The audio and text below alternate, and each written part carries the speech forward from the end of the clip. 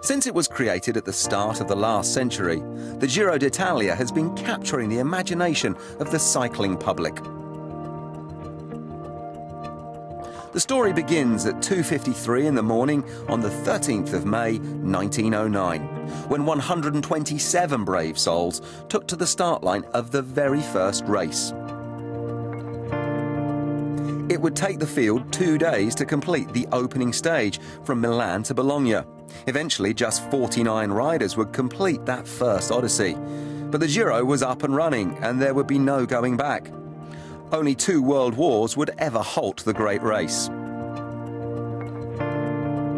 The Giro d'Italia became one of the country's great unifying features, connecting cultures and customs in a nation still trying to come to terms with its own identity less than 50 years after unification.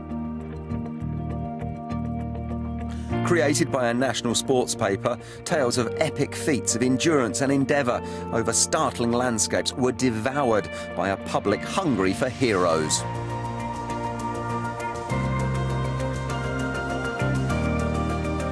And heroes were what they received.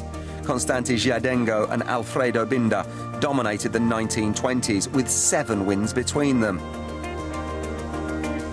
Gino Bartali and Fausto Coppi's rivalry remains the greatest ever in Italian sport. Fiorenzo Manni, a triple champion.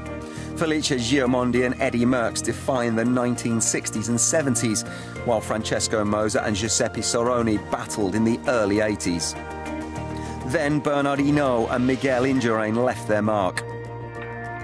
More recently, we remember Mario Cipollini's record 42 stage wins, while Marco Pantani's 1998 triumph defines a career and life cut tragically short.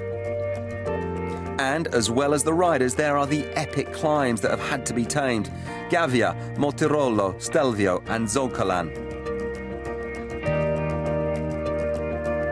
As the 97th Giro d'Italia commences this week, the question is, who will be the latest heroes to write their names into the fabric of La Corsa Rosa?